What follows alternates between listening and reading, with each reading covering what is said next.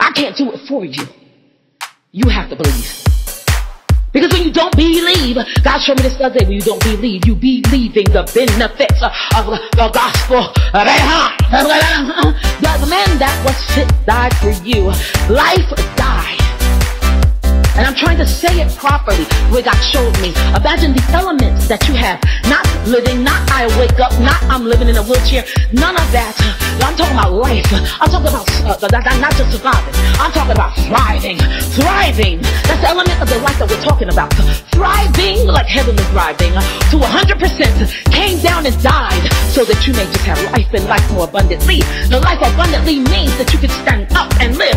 Out Matthew 17:20. And then that it says, if I just got the mustard seed, because he did the whole mustard tree. If I took the mustard seed with me and have the mustard seed of faith, I can speak to the mountain and it will hear my voice and move out of my way. Move out of my way. How could I now? My mouth hear me coming. I don't even have to speak directly to it. My mouth hear me coming to my house. And it gets up and moves and jumps in the sea. Oh no, she's home. I saw it. God showed me. I saw one day I came home from church and I was on Johnson Street. I came home and I saw mountains, right? They had on church clothes. And what they did was they had on Easter clothes, like a little Easter hat and white gloves and white shoes with the white socks that got cotton around the ankles. Remember that? The lace ruffles. My mountain picked up its skirt with lace at the bottom of it. Saw me, I came down the street whispering, and I was whistling Dixie. I was so excited because I had the word of God in me. I want you to think about my mountain. My mountain was thinking about me. You're not even thinking about the enemy, but the enemy's sweating you.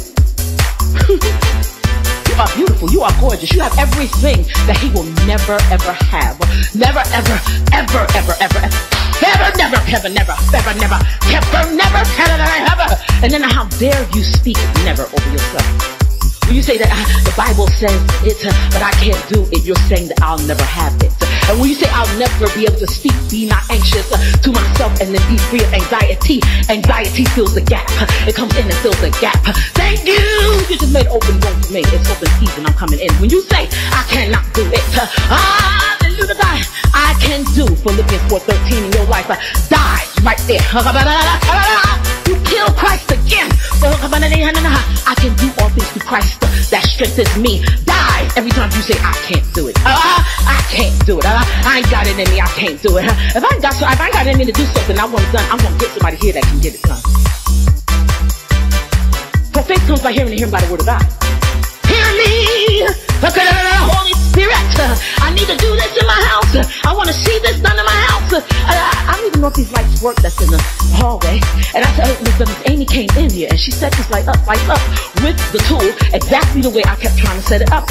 She did it and it got done. Why? Because I told God I wanted to see it that way. So I could put some lanterns underneath the curves. Other things I want to make it look like a wedding. In the hallway, right? There's a hallway. There's a shotgun house. So every time I walk down the hallway, I want a visual of me walking down the aisle with my Savior. Don't mess with me. I said I want it and it will be so.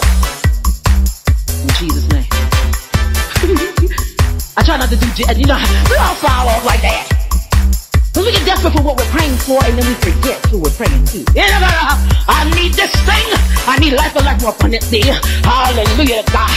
Oh, you can do it, Jesus. Hey, at the cross. That's how prayer sounds. And then what do we do? In Jesus' name. Oh, we lose all the power when it comes to the man. But because of speaking the name of the man, that gets the power. It's at his name that every knee shall bow and every tongue shall confess. I can't wait because I can't wait till the enemy until Satan go down on his kneecaps and bust his front out right then and there. I've been in the room with him when he do it. I'm taking opportunity. Him and Caiaphas bust their fronts right out. I was at the women's retreat. I got word that was soft and sweet, like Anita Trigger. She did it soft and sweet, right? She ministered soft and sweet. I'm Jamie. I don't do things soft and sweet. Oh! I'm just a different flavor. Most people come vanilla. I come chocolate. It's good to get the vanilla because when you get the vanilla, you see. So with her, I saw right in her story that even when you're going through things, even as a child, God sees you. And it comes soft and sweet, soft cheating with Jamie. I'm trying to lay some Holy Spirit down. I ran up in this house. It was like I almost unplugged a gushing fountain. Not just a fountain, but I see a hydrant. For a hydrant. Oh God, I was putting fires out, and there was no fires there. The word of God coming up, raising up in me, because I get my praise on in the midst of what she's saying. Why? Because that part tells me I am redeemed. I can be redeemed by the blood of the Lamb. Rape don't stop me. The beatings don't stop me. Abuse don't stop me. Cancer don't stop me. Issues with my body don't stop me. Sickness don't stop me. For the prayer of faith heals the sick. It doesn't matter what happens to me. Nothing stops me. For I will let nothing, and that's when I get my house, separate me from the love of God. She was just proof. She just filled into me, and she filled in a gap. Hallelujah, where anxiety tried to come in, right? And anxiety tried to come in that gap, and she just came in and filled it and said, oh God, no. I told a friend, I said, you call that angst. Don't call that anxiety. I said, stop giving anxiety credit for things in your life. I told you it's hard for people to be around me. Because the moment something was spoken to me, I know I've been dealing with sickness all night long. So the moment something was spoken to me, I said, the one thing I've learned, because I was asked to speak on it, the one thing I've learned is that I never give credit to what's going on around me. I drop my eyes, pick up my tea. If the cross is there, I can't give no credit for nothing that happened to me, to anxiety, insecurity, pride, nothing. Because I'm giving Satan the credit, and I'm saying that he lives with me, and the Bible does not say that. Even in its weak nature, that person said, when the enemy comes in, I'm not strong nature. I say, if he try to come in, come like a flood, the Spirit of the Lord will lift up a standard. The Bible says that. A standard against him. Because why that scripture can't be true? God just revealed this to me. We go to the word. I'm going to read you exactly what God gave me. We're going to talk about the B. Why the scripture, when the enemy comes in like a flood, the Spirit of the Lord will lift up a standard against him. Why can't be true is because you have time, Nisi. Forget the fact that the enemy can't get no, he can't no flood, he can't no drip. As a matter of fact, he's on his belly. And Genesis 3 put him on his belly. So for me to give him a flood, he would kill himself. The enemy is stupid, but he's not that dumb. So if he comes in like a flood, he's going to overwhelm himself. He's going to flood himself out. He's stupid, but he ain't going to kill himself. He's been around for 5,000 years. He's stupid. He's very stupid. He's very, very stupid. He's very to give up a place next to God for what you want. Stupid. Very stupid. But he's not that stupid. He's not going to flood himself out. But God said just now, he gave me another reason why the scripture can't work. This is why you can't just read the Bible. You have to know the word of God. Then it comes out of God's mouth. You could hear something being said inside of my apartment building, because there's three people. It's a big building, but there's 3 people also that live inside this building. 3 men. And they're going to be having meetings. We don't like this woman. We got to get rid of this woman. We don't like her. They're having meetings, right?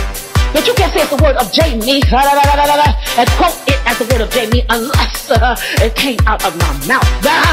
So did that scripture come out of God's mouth? The scripture didn't come out of God's mouth when the enemy comes in. What you mean when the enemy comes in? And everything that Jesus came to do was to keep the enemy from coming in, to get him out. So why would you allow the enemy in? That's the first thing. But the second thing is, besides the fact that he can't have no flood, that's the next thing. Because the thing is, if he could have flooded us out, he would have done it. God said he would not allow a flood to come onto the earth, but the enemy didn't promise that. If the enemy had a flood or had a drip, he was going to drip you out. What happened to you? I got dripped out by the enemy. Then he can't drip you out. He can't flood you out. He ain't got nothing. He ain't got no water. He's on his belly. He's stupid. I'm trying to convince y'all. I'm trying to make y'all understand. I don't got time to go to the word of the Bible and then spell out hooked on phonics work the Bible for you.